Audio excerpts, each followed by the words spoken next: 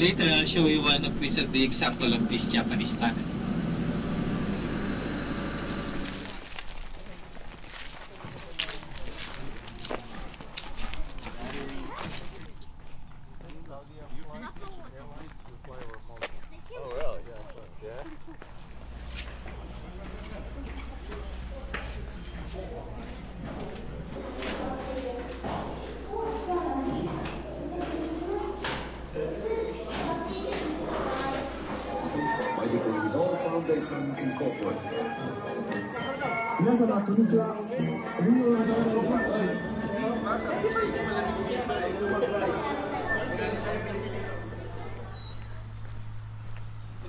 Do something about this one, just like the building this barracks here. There's one unknown concept. A country without ruins is a country without memory. And a country without memory is a country without history.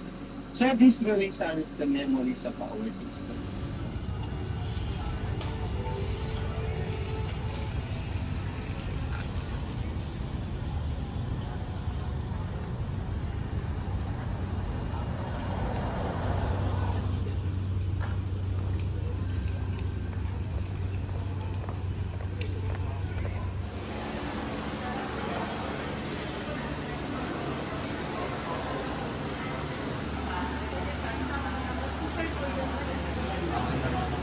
Parang idadagdag ko sila mga.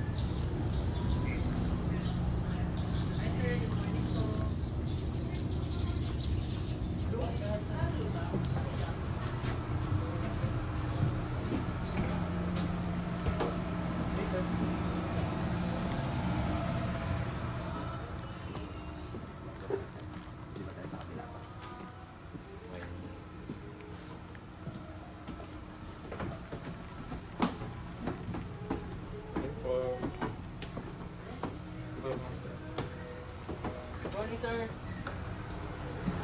morning.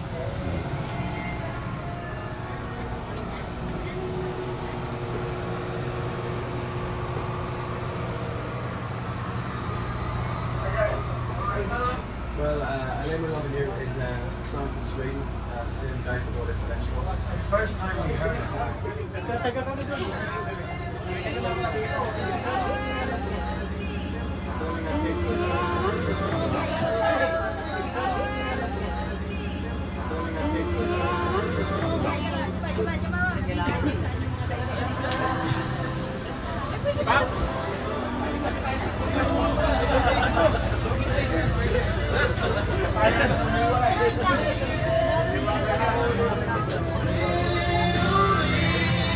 Oh, picture, ito na.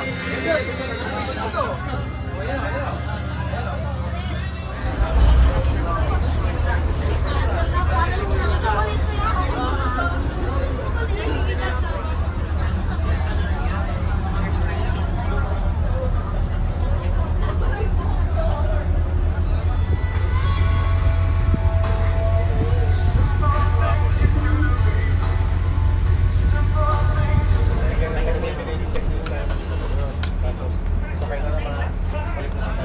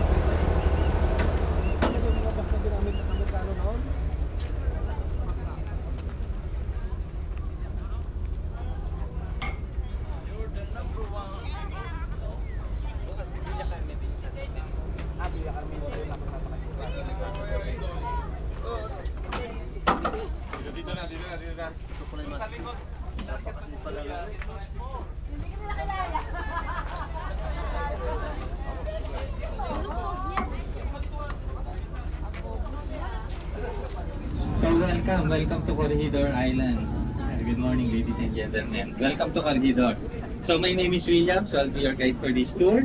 And with us is June, so he will drive us around the island. So good morning, June. So first thing first, please remember your seats. So this would be your seats all throughout the tour. So our tour will last at 2 p.m. So later we'll be boarding the bus by 2 p.m. So before we start actually, this is our itinerary. So it's now 9:15. So in front of the bus, so this is the map of Corregidor Island. Corregidor Island is shaped like a, and we're smiling. Maybe there's a doctor here. If you're a doctor, you have different perspective for this one. But this is a tadpole-shaped island, okay? We are now here on the neck of the tadpole-shaped island.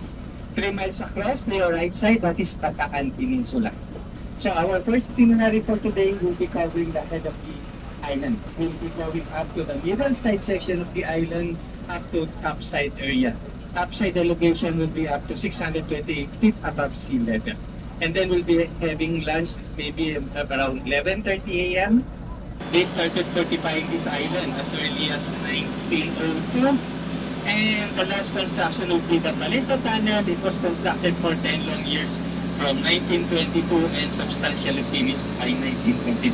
So later that will be our finale. Our last stop would be the part of your package is availing the light and sound show inside Manila Bay Complex.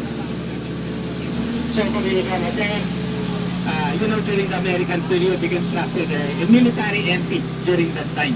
But today, we started in 1990, we constructed the hotel. So currently now, we have 31 rooms of that at newly renovated hotel. So if you want to stay overnight next time, it's possible. You can stay at the Corregidor Hotel. You know, Corregidor Hotel is the best hotel here in the island. To your left side, one of the suicide clips of the Japanese. As we all recall, they had this Bushido code. It is an honor to die to their emperor rather than to surrender in shame to their enemy. Sometimes some of these Japanese soldiers, they commit seppuku or harakiri, or sometimes most of these Japanese jump on these cliffs head on first. You know, after the war, Philippine and American soldiers gathered estimated 4,500 Japanese soldiers. And then Philippine and American soldiers, the one who buried these soldiers, these Japanese soldiers, somewhere here in the hill section of the island. Once later, we'll be going that it is not cemetery anymore. It is a memorial garden. It is the one whose birth is 4,500. And then there's another 2,000 Japanese who committed mass suicide inside Manila Tunnel. So total casualties of the Japanese during that time after the war, around 6,000 soldiers. So we'll be driving the bus slowly, don't you worry. So you can take photos in the bus. But don't you worry, later, on the highest point of the island, we'll be passing by the Mylon Barracks. Maybe you're familiar with the Mylon Barracks. That's the most photographed structure in the island. So we'll be staying longer later on the highest point. So we'll be driving the bus slowly. So going back to this building, there's a signage here. Middle Side Barracks house the 60th Coast Artillery Anti-Aircraft Enlistment. So meaning these are the American soldiers, low-ranking officers stayed here. It could accommodate up to 3,000 soldiers on double-deck nets. You know, during the construction, can you see this twisted bar they used? That was coming from Bethlehem Steel, 1st Century USA, and then the labor forces were coming from us Filipinos, from billeted prisoners in Manila. They brought them here for hard labor. And then the cement was ironically coming from Japan. It was brought from Japan. Sano Cement Factory. So during that time, there were only 2 manufacturing cement here in Asia, Japan and Australia. So Japan was much cheaper, so the Americans bought from Japan. And then you notice also, there are some metal supports inside it. These barracks here. It was put up by our government 10-15 years ago. So that was meant to prolong the life of the building. So according to the experts, 10 more years, this building will be collapsing already. So sadly, after 10 years, June and I don't have a job anymore. But actually, a lot of guests were asking, why do the government do something about this one, just like rebuilding these barracks here? There's one unknown term said, A country without ruins is a country without memory. And a country without memory is a country without history. So these ruins are the memories of our history. Oh, well said. Again, it consists of two buildings here. The first one we passed by, that is for the American soldiers. This one here to your right side, this was purposely for the 91st Coast Artillery Philippine Scouts enlisted men. But they were under the American U.S. Army. So same capacity, same design, it could hold up to 3,000 soldiers underprotected. As we may recall, Philippines were under the Spaniards for more than 300 years, or 333 years to be exact. After the Spaniards, the Americans took over. Treaty of Paris, 1898, the Americans bought us from Spain, $20 million during that time. And when they developed Corregidor, how much they spent? $115 billion. So this is times 6 or 7, the worth of the whole Philippines. Why so? As I mentioned earlier, not only this island, 5 islands were here at the mouth of the bay because they were strategic in location, and 4 were developed by the Americans. Their purpose, this was meant to protect Manila against naval attack. So our capital before, actually up to now, is still Manila. So there's no earthquakes invented yet during the fortification of this island. They were for the harbor defense of Manila Bay. Part of the $150 million on a small island like Corregidor Island, just imagine, they had Olympic-sized swimming pool, they had 9-hole golf course, they had first-class cinema, they had commissary or duty-free shop, first-class hospital, horseback riding activity, taxi services. You know what we are riding at now? This is a replica of the old trolley before. They called it, just like in San Francisco cable car, trolley or tram. And then they put up 23 gun batteries here in the island. So we're talking about guns. So that is Corregidor, is all about guns, guns, and guns. So welcome now to one of the 23 gun batteries. This is now battery way. So just give me 1 minute to explain, and then I'll give you time to explore, okay? So here in this area, actually there's a still original engraved to the wall, that's battery way. Battery in military term, that is a group of guns in one location. Sometimes you can find 1, 2, 4, 8 guns, so as long as it is in one area, they call it a battery. Way, that is a surname of an American soldier who died during the Filipino-American War. Second Lieutenant Henry Way. That was dated 1898.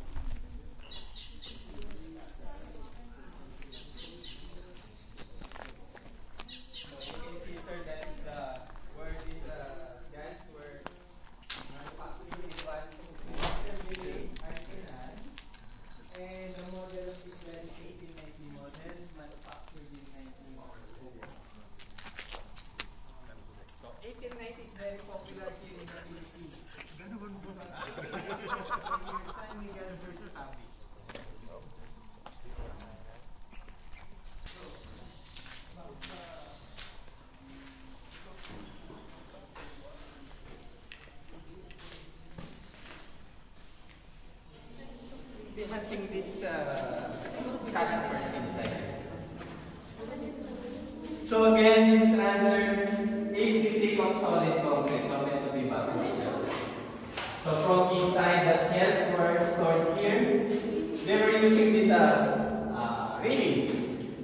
the 750-pound shell going out of the gun.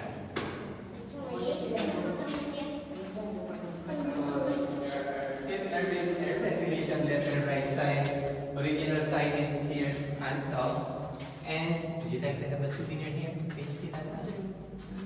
See that? That is a gecko. We call it locally toko. And it, guys, it sounds like toko.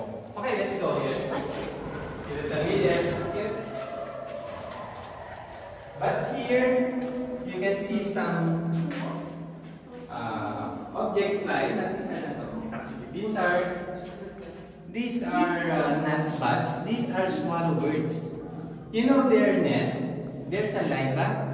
It is very expensive in El Nido, Palawan. They're selling this expensive soup named bird's nest soup. These are coming from these birds, swallowbird.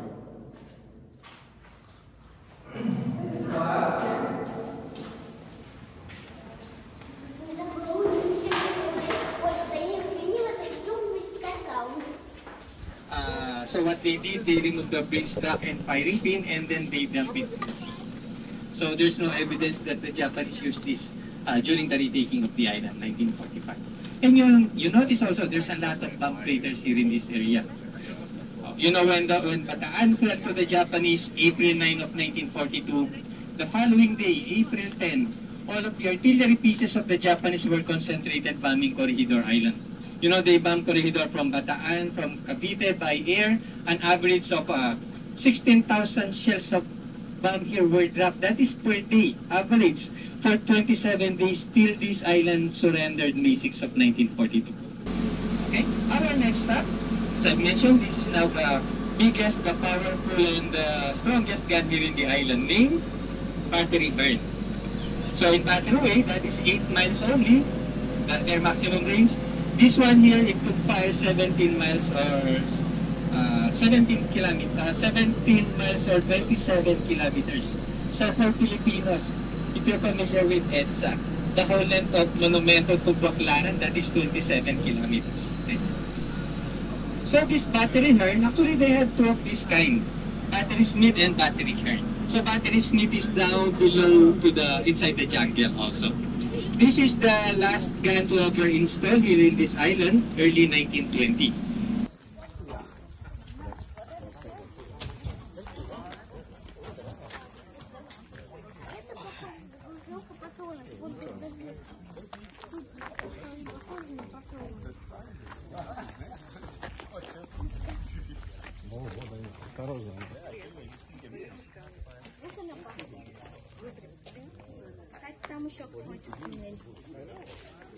Iya.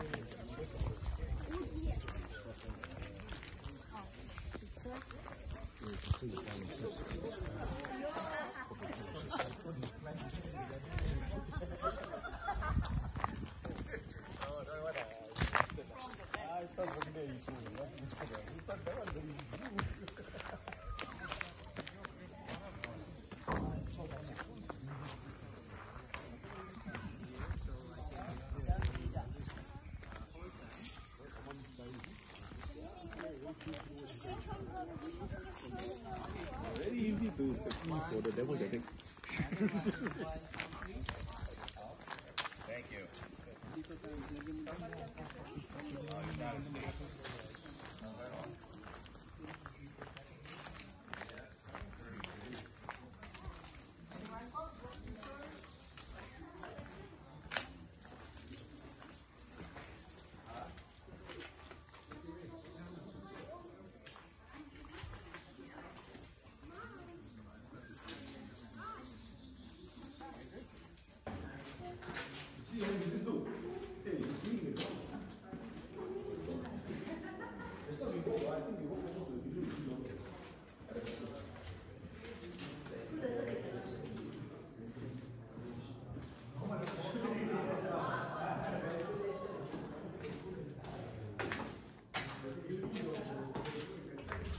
Actually, it depends on the guest. Sometimes we do have some guests that they can easily see a ghost or not. It depends. But before that, here to your left side, this is the sample shell of this Battery Hearn. It weighs 1,000 pounds heavy, same caliber, just like Battle Away, 12-inch caliber. Next up, this is a disappearing gun here in the island. Disappearing, not literally disappear, but it disappears on the enemy side of view. So the barrel is on the carriers, and it has a wall or it has a wall on the sides. You know, when it fires, it goes, the whole barrel goes up the wall to fire and then down to reload. Up again to fire and then down to reload. So it has a counterweight of 60 tons heavy, making that up and down motion, just like disappearing. This is one of the, actually it has two 10-inch disappearing gun here in the island, these battery clubs. And also, you know, if you have overnight views also, this is where we bring them early afternoon for sunset viewing, because this is a nice panoramic view, overlooking view Maribeles Mountain, and the fifth island here at the mouth of the bay. So this is MOA Island. So this Maribeles Bataan, for foreigners especially, this is one of the 20 kilometers of the Death March. Are you familiar with the Death March? So these 76,000 Filipino and American soldiers, when they surrendered to the Japanese in Bataan Peninsula, so one of the 0 kilometers is Maribeles, which it is visible from this area, and another 0 kilometers is Simbaga, Bataan. So they walk from this mountain, Maribeles Mountain, all the way to San Fernando, Pampanga, 102 kilometers. And from San Fernando, they board on a train going to Capas Tarlac. You know, this 76,000 did the Death March. Only 51,000 made it to the camp. The rest, 25,000 were declared missing or died along the way. That's the story of the infamous Death March happened in Bataan Peninsula. Okay, let's go down here, maybe 10 minutes here, 10-15 minutes.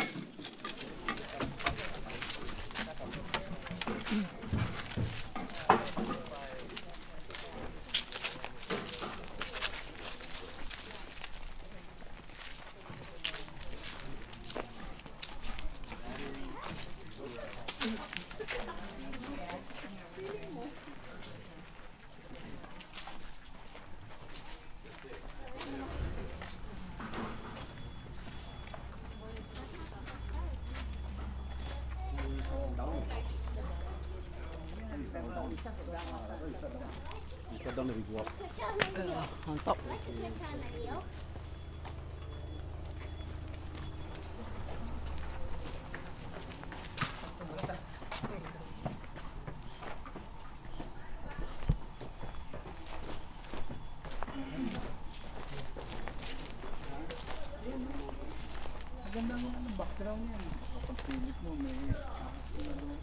So before they surrender, that you know, this barrel here. So before they surrender, they loaded this gun, and then they would have been holding it, and then they fired it through its own recoil. So it is now here in this position. So the Japanese didn't use this one here. After the war, you know, a lot of Filipino poverty suffered. So you know, surrounding this island, you know, anybody can enter here from 1945 up to 1953.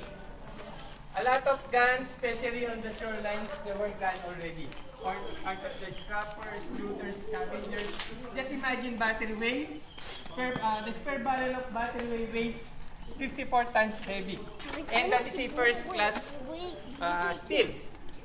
This one here, you notice, so there were, at the shoreline, there were no guns already, so they started to scrap these big guns here at the highest point. They started to cut this one here. You notice there's a marking here. So good thing, there's no counterweight here, supposed to be, it has 60 tons of counterweight, but on the other gun, on the other side, it has a 60 tons counterweight. Actually, it was the Japanese who started the scrappers here in this island during the war. They scrap metal iron, including these railroad tracks, and then they shipped them in Japan. And then they made it into a bomb, and then they returned it here to the Americans.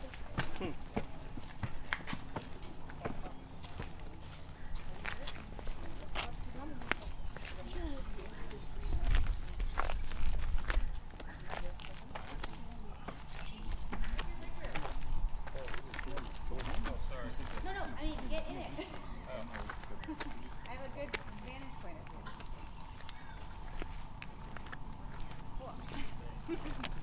there's a nice view here on the third level overlooking the West Philippine Sea and Maribeles Mountain from here. So that's the fifth island, Lamonha Island. That's Malta Island? Yes, sir. No, sir. Lamonha. Lamoha. Or Danan Island. So it is too small that the Americans put up signal station on it. We did not develop it.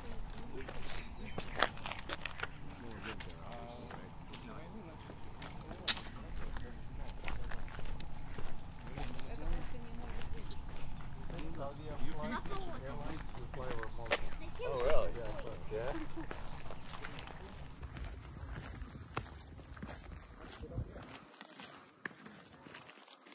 Okay, you'll go. Maybe find a new bed.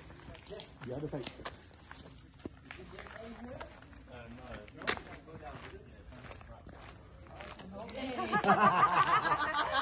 Yeah, the bed lah. Like you have a scout here. Thank you, my friend. So you see the beds? No, it's not. Right.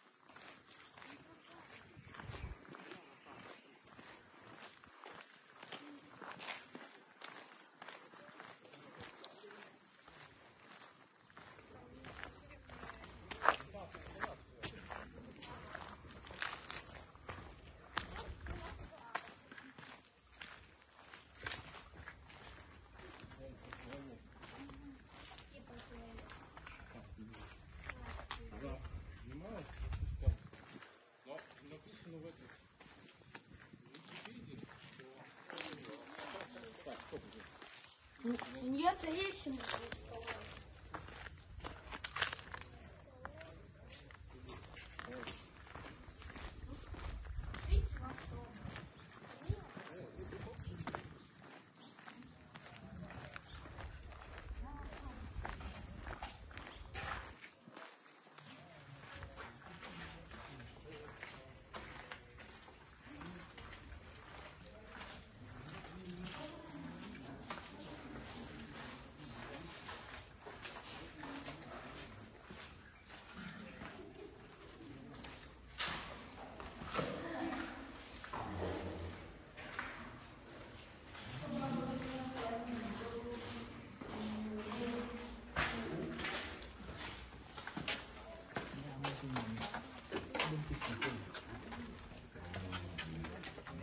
Кто хочет?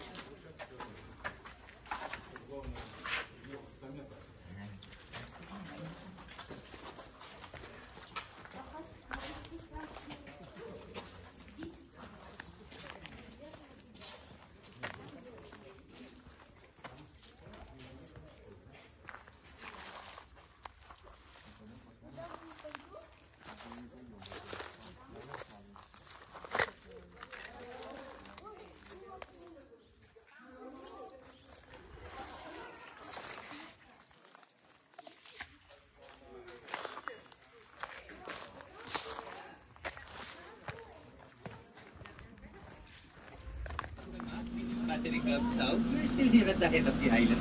So next we'll be climbing again. This will be going to the topside barracks or the highest point of the island. There's no monkeys yun today. I guess today is a holiday. It's holiday to them also. So here in this island, you can find a lot of wildlife. One of these is we have here some wild boar, wild deer, monitor lizard, giant sea turtle, some birds. We do have bird watching activity here. We have around 14 species of bird here in this island also. Most commonly see birds here are these kingfisher bird. These are the blue with white feather, and oriole also, yellow and black feather. Or a lot of Philippine hawks. Hopefully later on the highest point we'll show some of these Philippine hawks. And we do have some pythons and cobras here also in the island. and thousands of monkeys all over the island. These are the long-tailed Philippine macaque type monkeys. So our next stop is to visit the popular topside barracks because it is located at the highest portion of the island. And they called it Mylong Barracks. So this is not 1 mile inland. It is only 1,520 feet. It's even a third of a mile. But the Americans call this Mylong because during that time, during that construction, that is the single longest barracks constructed by the Americans at that time. That's why they called it Mylong Barracks. So they had almost complete amenities. They had cafeteria. On that barracks, they had cafeteria, library, chapel, balloon dancing hall, bowling alley. They even had indoor swimming pool on that Mylong Barracks. And it housed the 59 coastal area of the Americans, high-ranking officers. It could accommodate up to 6,000 soldiers. So ladies and gentlemen, to your left side, this is now what's left of the Mylong Barracks. So this used to be their cafeteria area here in this portion here. December 29 of 1941, 6 a.m. in the morning, the first day of bombing here in Corregidor Island. So they bombed this cafeteria. They thought that MacArthur is having his breakfast here in that here on that area because he used to have his breakfast there.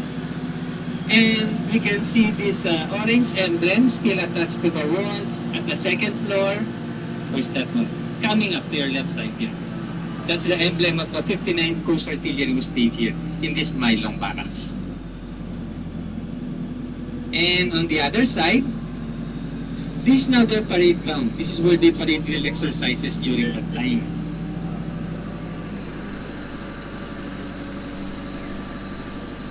So I'll tell you this short story how the Americans retake the island. Okay? Nice. Chill weather. Okay, before you go down, you know when the Japanese, going back to the map, when the Japanese occupied this island, when they invaded this island, May 5th of 1942, what the Japanese did, they landed here at the tail section of the island.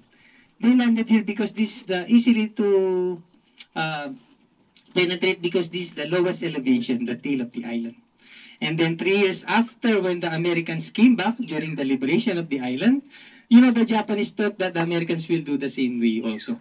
So the Japanese troops defending this tail of the island, most of their troops were here on the tail of the island. But instead, what the Americans did, instead of landing here, they parachuted on a narrow piece of land here at the highest point of the island. To your right side, this is the drop zone A of the 503rd Parachute Regimental Team, headed by General George Jones. Drop zone B would be the 9-hole golf course. That is very dangerous maneuver for the American. You know, they're expecting 50% casualty because during that time, you know, the wind has a very high velocity. So from 1,000 feet, the airplane must go down to 400 feet. So they say, according to the veterans, if you jump, just count 1,001, 1,002, and 1,003, you already hit the ground. You don't have a chance to use your reserve chute just in case your main chute.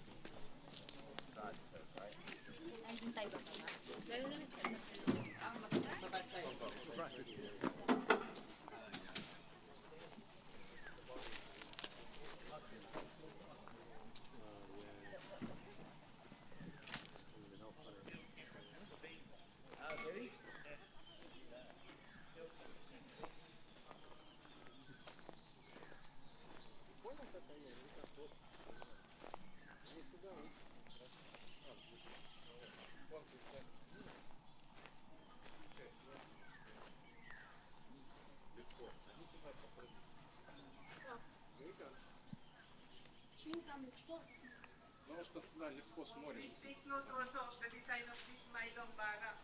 Inside the museum, we can see this photo of Mylong when it was not yet destroyed.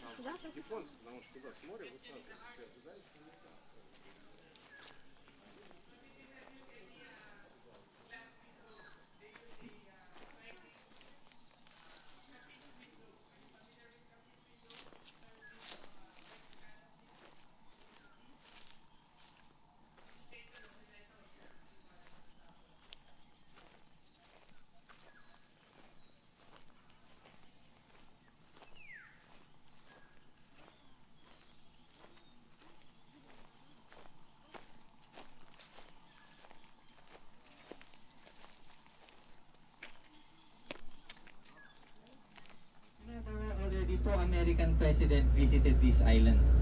1994, when former US President Bill Clinton came here in the island, and 1997, Jimmy Carter.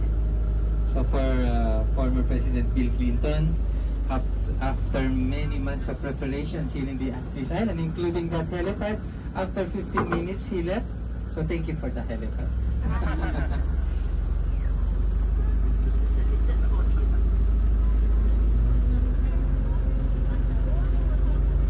Next time you can use a private helicopter also. So some of our VIPs coming here via helicopter. Though we do have a runway here at the tip of the tail. So now there start before it is only the endpoints are the cemented roads. But now they started to put up a cement. So hopefully in months or year they will be completing to put up a cemented roads. This is a 800 meters skinny field. They say if you have to be an ace pilot to land in this airfield, because if not, at the end of this airfield, there's a civilian cemetery, so you'll end up in civilian if you miss the runway. Okay. Here, to the left side, this is now a cinerama. We call it Cine Corregidor. You know, it has 781 seats in capacity. They film 2 movies every night here in this cinema here. This is a first-class cinema, as I mentioned, first class because 2 weeks in advance before they play in Manila, they film it here. And they played Hollywood film. The last movie that was shown here, that has a classic movie, Frankly My Dear, I Don't Give a Damn. The movie, Gone with the Wind. Starring Clark Gable and Vivian Lee. Double with Spider-Man 2. So this is now the whole Pacific War Memorial. So this Pacific War Memorial was developed by the Americans 1968, funded $1.2 million during that time. 4 American architects who designed this one together with 1 Filipino. Can you see this 2 soldiers here? There's a 2 statue here. Actually, this one is a Filipino and one is an American soldier.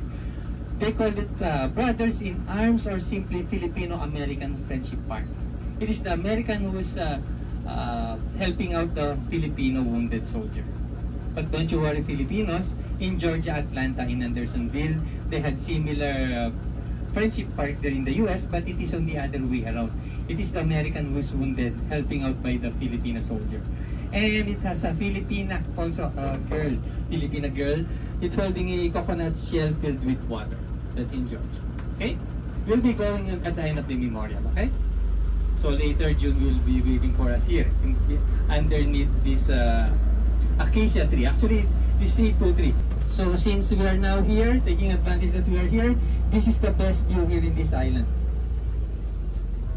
Overlooking the tail of the island. But the best view is down below, so hold on. Are we going down, June? Hindi, dito lang. I thought we are going down. So this is now the tail of the island. Surrounded the bay, 6 provinces surrounded the bay. Starting off to the left side, that is Bataan, Pampanga, Bulacan, and straight ahead that's Manila, after 26.6 nautical miles away. So on a clear day, you can see the buildings from Manila from here. To the right side, that is Cavite and Batangas. So again in front is now Malinta Hill. So underneath this Malinta Hill, can you see an opening tunnel? That's the west entrance of Malinta Tunnel. So later, after lunch, we'll be going on the other side of this hill, entering the east entrance, and our exit will be on that tunnel there, west entrance. But before that, we'll be going to the Japanese Memorial Garden that used to be a cemetery. After this hill, to the right side of the cliff, you can see a white beacon standing. That is the Buddha of the Japanese Memorial Garden. So we'll be going there later, after lunch. Again, Corregidor is situated at the mouth of Manila Bay. So we are still here at the mouth of Manila Bay.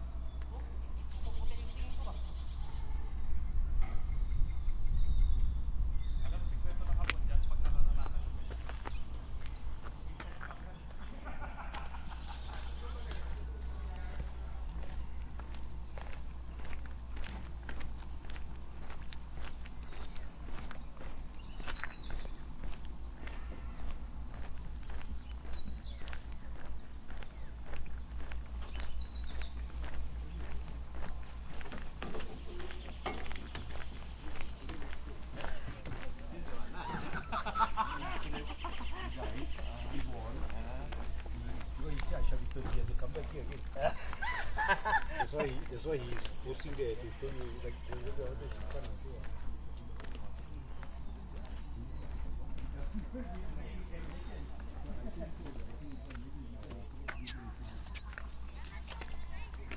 yeah, that 2 weeks of fighting.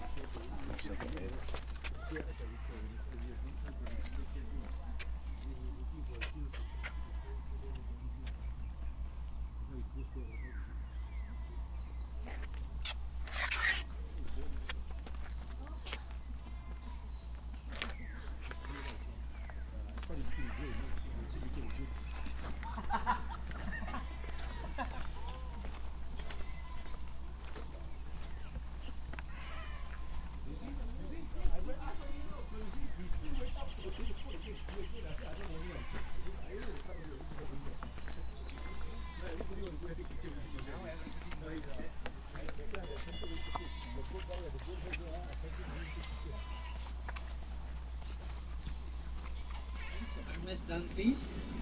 So again, next we'll be visiting the lighthouse, old Spanish lighthouse.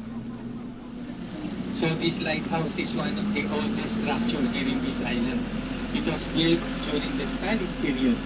On the year 1836, the first lighthouse, and then they built a much bigger lighthouse, 1856. And then it was destroyed during the war. So it was actually reconstructed already. The lighthouse, but there is still some original portion remains on the first level of the first complex. But before that, here to your left side in front, this is their bachelor officers' quarters building. And at the second floor, it has a very unique chapel. It has a chapel. It has a rotatable altar to cater the 3 religions here in Corregidor Island: Jewish, Protestant, and Catholic. So they just move the altar the other way around. And in front, you can see those 2 cannons. Those were the Spanish cannons that the Americans traded with the Gold Coast. It was completed, headquarters was completed 1915. It is written in front in Roman numerals. Okay?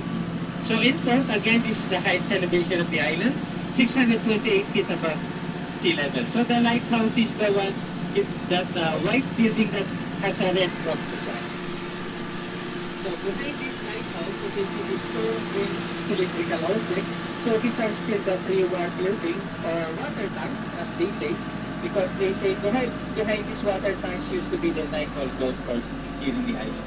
So here in the lighthouse, actually you can go up to the lighthouse, but you have to negotiate 57 steps going up to the lighthouse. So there is no elevators here.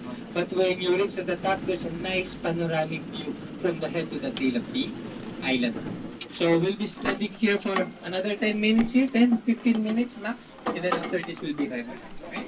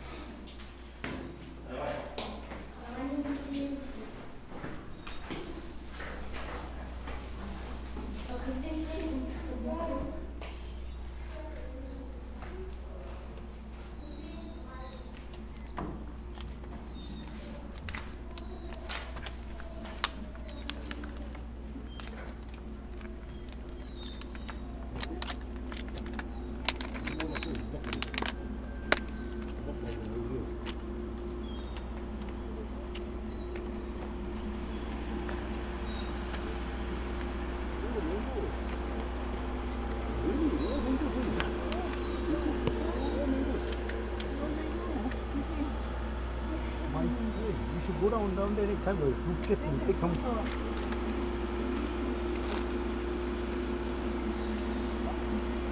Come here. Không đang tiếp đến ngủ.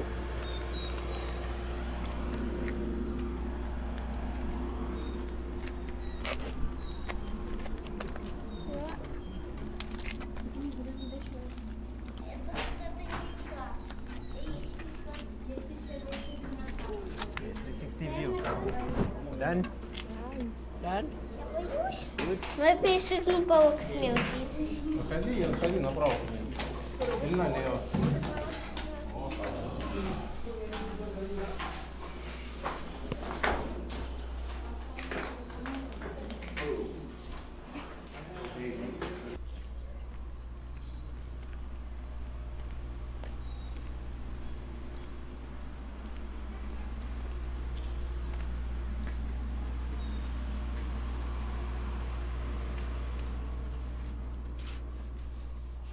Gracias.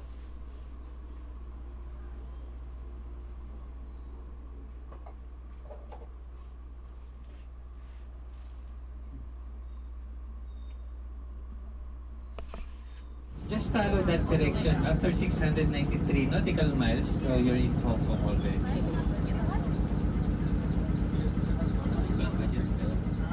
Okay, so we go down now. Again, this is the lighthouse here in this location here. And coming up in front, so can you see that white object there? That is a flagpole. You know that flagpole was taken from a mast of the Spanish warship Reina Cristina, 1898. So this is where MacArthur had this flag raising ceremony when he came back here in this island. They're taking this island March 2nd of 1945. When he said, "I see the old flagstaff still stands. Have your troops hoist the colors to its peak and let no enemy ever haul them down." So that's MacArthur now. So this is still original. If you look closer, there's still some bullet holes on it.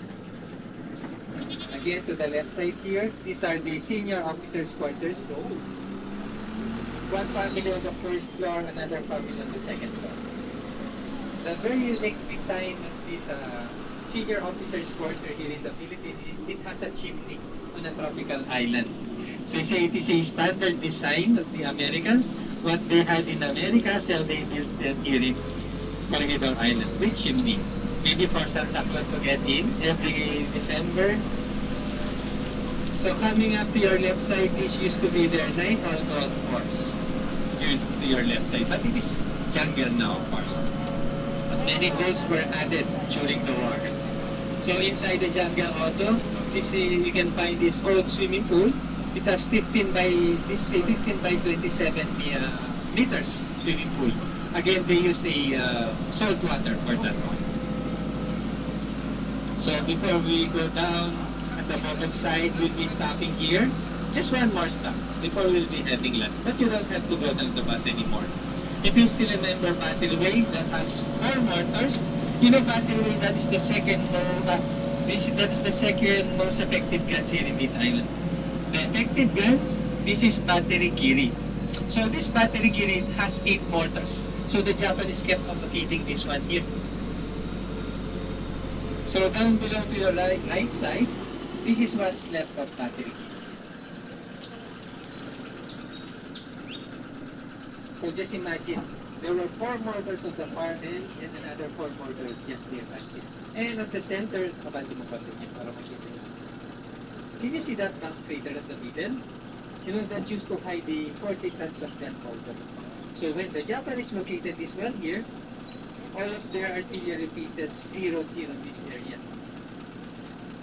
They kept bombing and bombing and bombing till such time when 200 to 240 millimeter Hakarucher of the Japanese penetrated that 850 concrete solid concrete roofing, detonated 40 tons of gunpowder.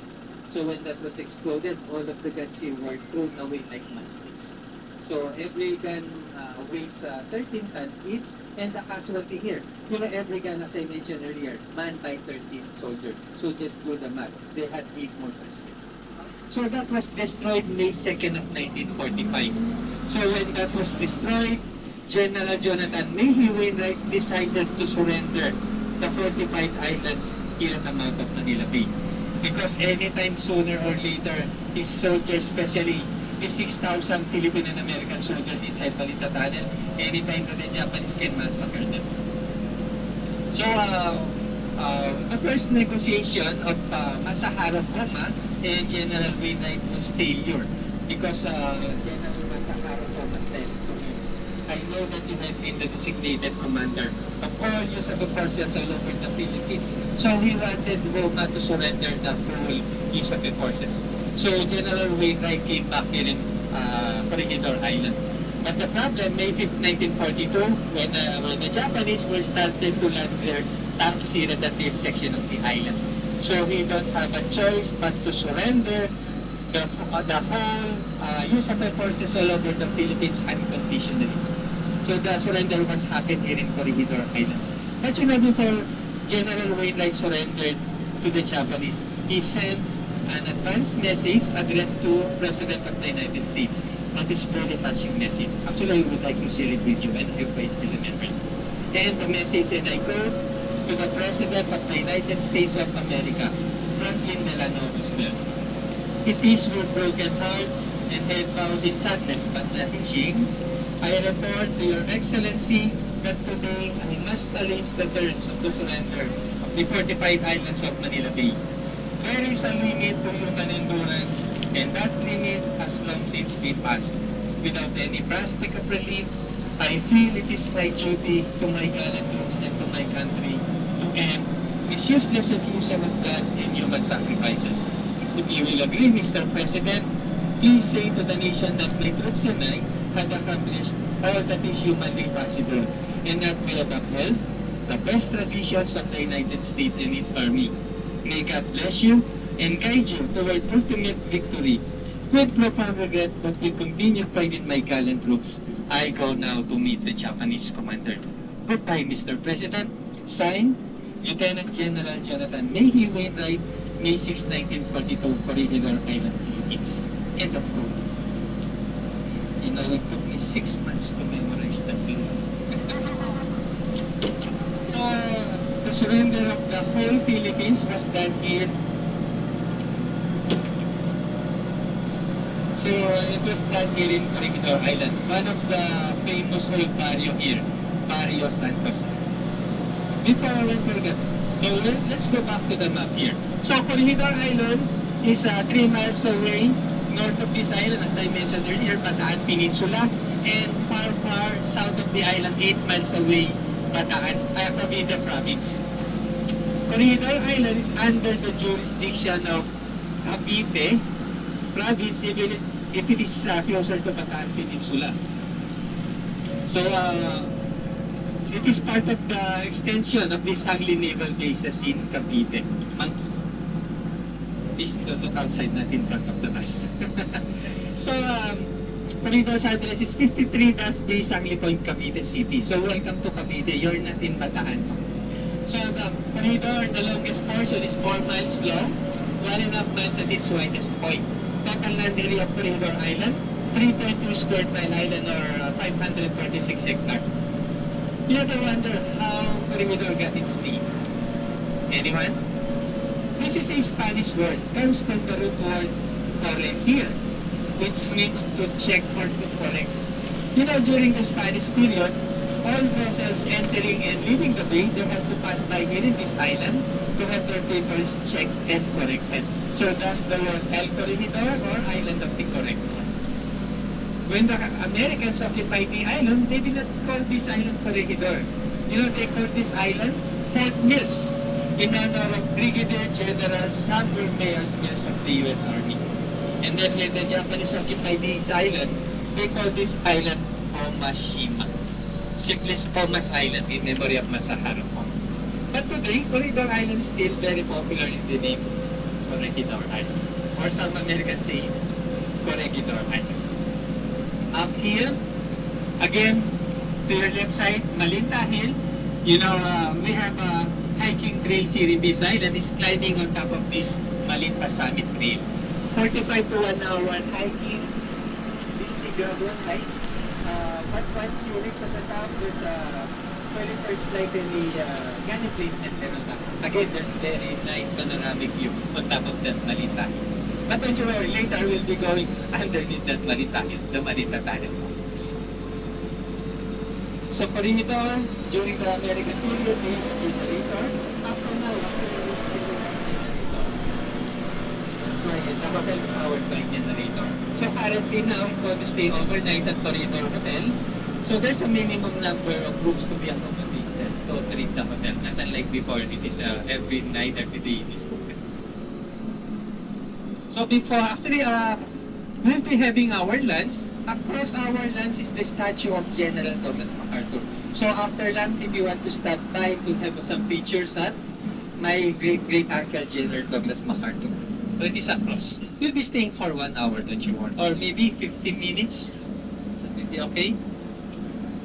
So we'll be stopping there, but I'll discuss this more later.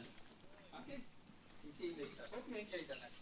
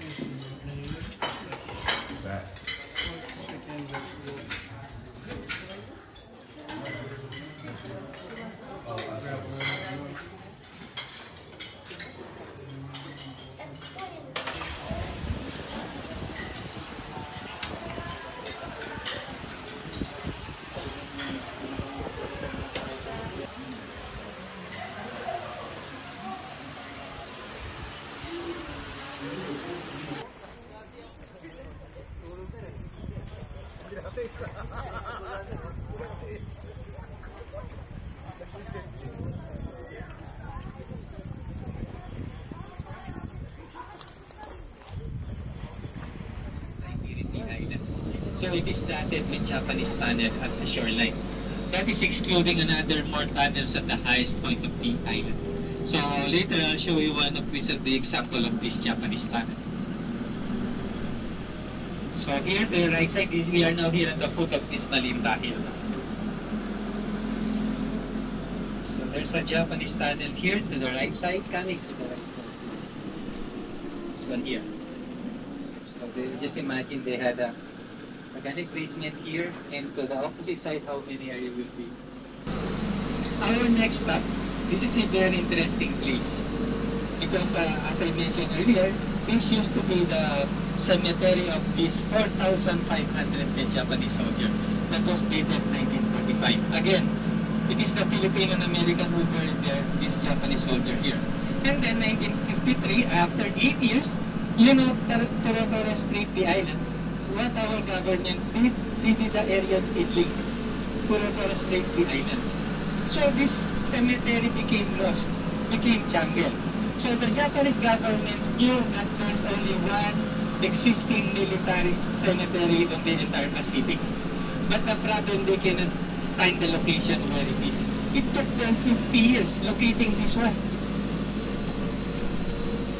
So I'll show you, I'll continue the story later when we reach to the Japanese Memorial Garden inside. So this is a 2.2 hectares of the Japanese Memorial Garden now. But before we enter, coming up to your right side here, you still remember this is the Buddha overlooking you the highest point right here. So this Buddha, they call it Jibokanin Sama, or this is a fertility goddess with motherly affection. We still call it Buddha Mel. So this statue is facing Japan. So minding you, this is a fertility goddess. This is effective because the last man who touched it is now pregnant.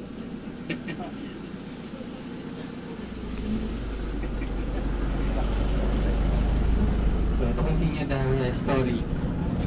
So again, they were still kept on looking this Japanese cemetery.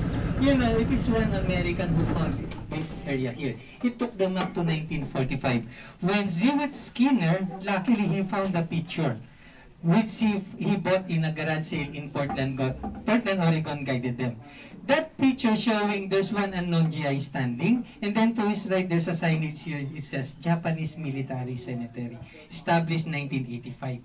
And how did they ensure that it is in Corregidor Island? Because that picture on the background, you can see Caballo Island from the picture. So using that as a reference, they located that it is in Corregidor Island. So through the permission of our government, all of the bones were exhumed, cremated, and then sent back to Japan. But for the record, out of this 4,500, only 40 sacks of human bones were gathered. And then a year after, 1986, since they used this as a cemetery, so they requested to our government to put up a Japanese military cemetery. Though there's a lot of protests ongoing during that time, especially for the families and the veterans itself who fought in the war. But to consider that Corregidor Island now is an island of valor, peace, and international understanding. So everybody is most welcome now here in this island. Here in this area, you can find 4 anti-aircraft guns. These are made from Hiroshima. But the original locations was somewhere in the north section of the island.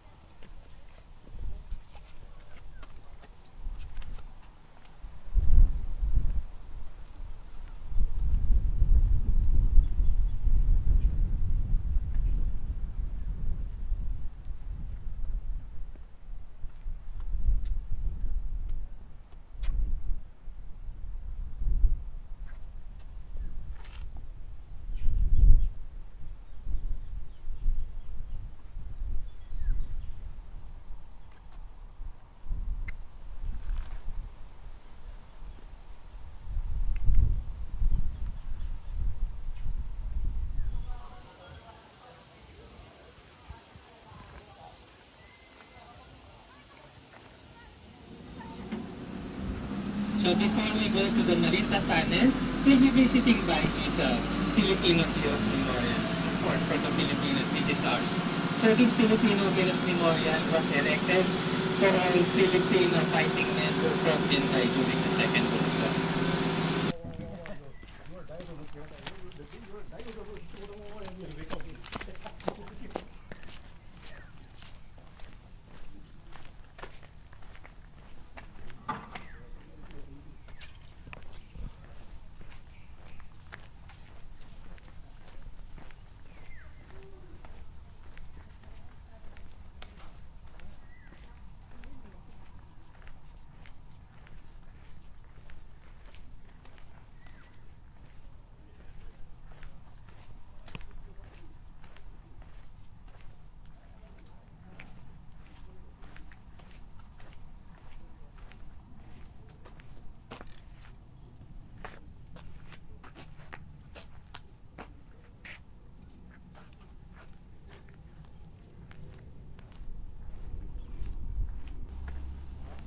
Our last stop, definitely not the least.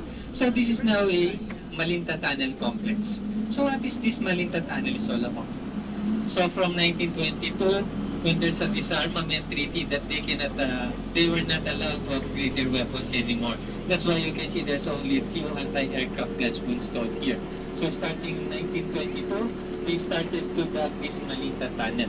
So it was done by the long-time Filipino prisoners. They don't want to dug the tunnel manually. That's why it took them up to 10 long years.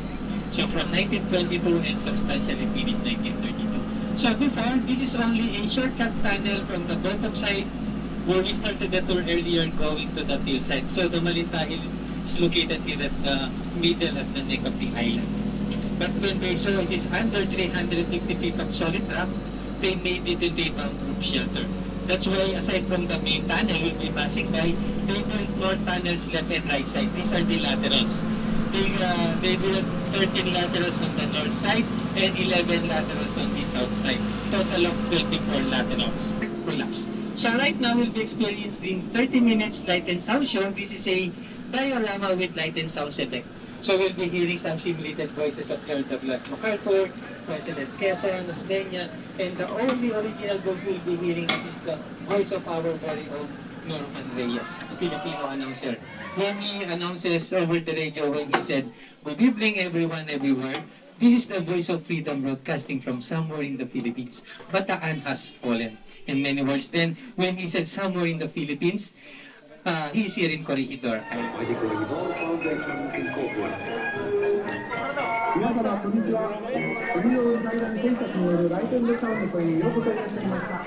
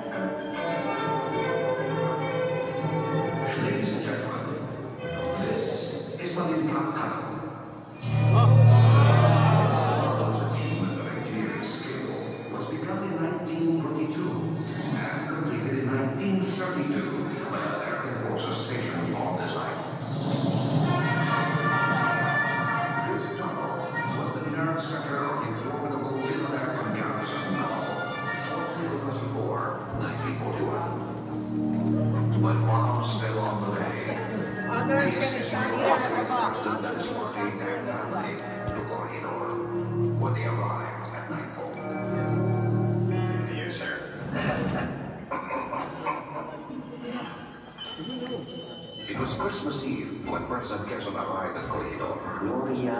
Mass was celebrated at midnight by the chaplain, Father Ortiz.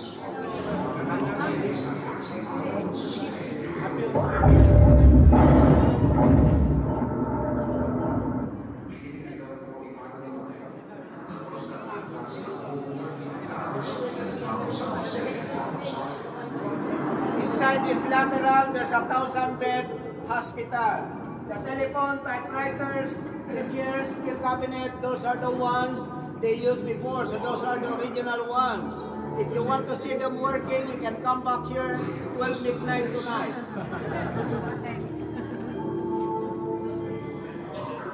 Clearly and Lysol. Give way, give way! I'm sorry, sir. You'll have to remain outside. That's my friend they're bringing in. He needs me. No denying their absolute resolve for absolute conquest. They had complete control of land, sea, and air operations. And still, no help was coming. General Wainwright was summoned by General MacArthur to Corregidor Island and told, I want you to understand my position, Jonathan. I have to leave for Australia upon repeated orders from the President. General Douglas MacArthur redeemed his promise to return. The island he had left more than 3 years before was now liberated from the enemy.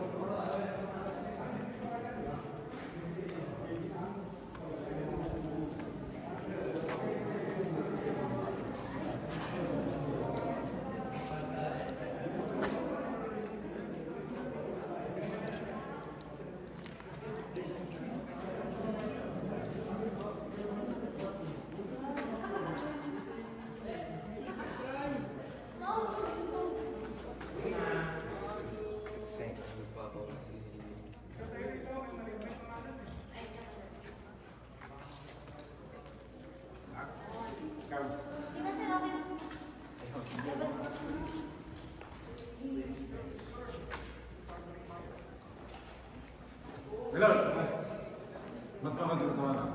What? Why are you laughing at me? Why is it wrong? Because it is dark.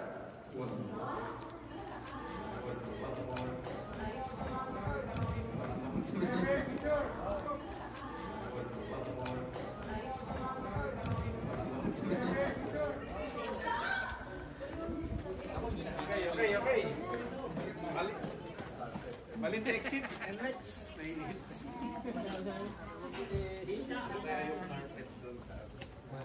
One, two. One, GSM.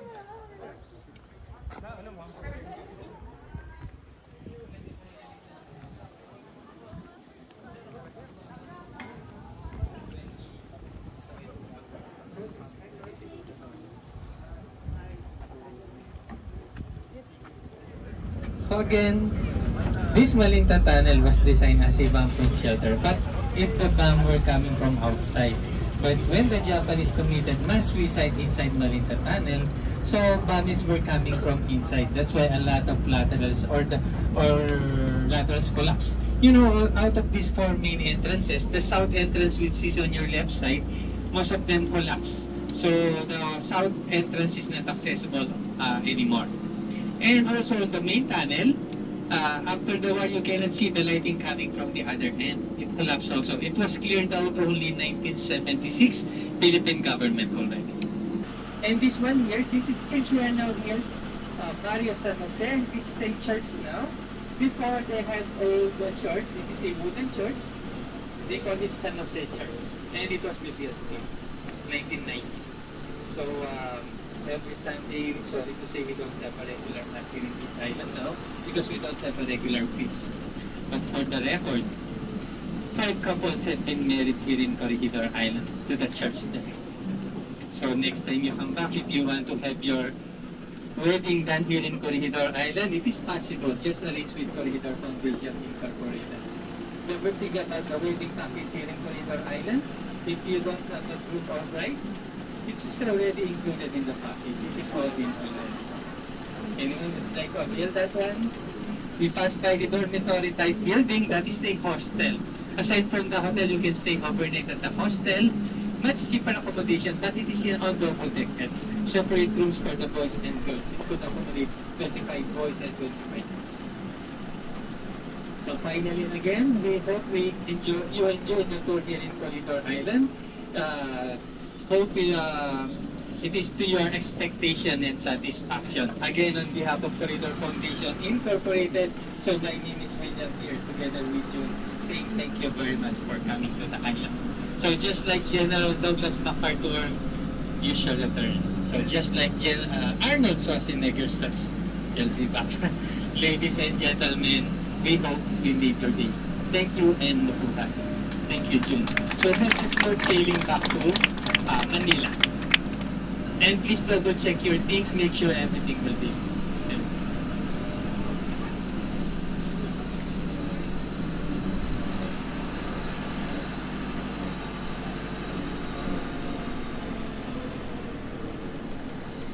So finally and again, thank you very much for coming to the venue.